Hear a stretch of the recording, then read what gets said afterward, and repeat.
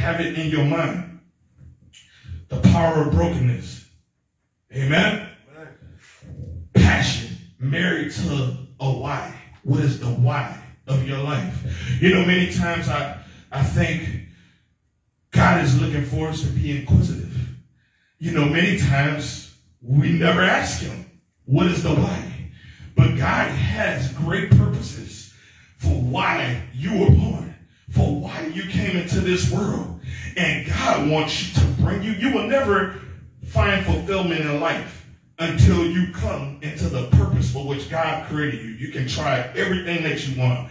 You can try every sin that you want, and it will never fulfill your life. You think about Solomon in the Word of God. I remember Reverend Montalvo was here, and he preached that last message before my wife went into the hospital.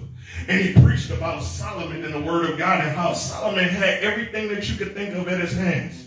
He had every woman that you could sleep with. He could sleep with them. He had silver endlessly. He had servants endlessly. He had anything that he wanted, that your flesh could want in this life, at his hands. And at the end of it all, he said this, vanity of vanity, said the preachers.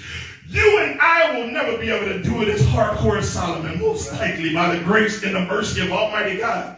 And if he did it to that extent and said that it was all vanity and all nothing, then I'm telling you, it should give you a little bit of wisdom to see that there's nothing in this world. You know, the devil has a way of making the world look attractive and making it look like it's something, but it's nothing but a shell game that one of these hustlers are playing down in Brooklyn somewhere. It's just an empty game that leads you to nowhere. And you know what? You don't have life to waste, to experience that is nothing. Learn early that is nothing, so that your life can absolutely be used and brought into the purposes of Almighty God. And that other point to pray and think about tonight is execution and coming to that place of death.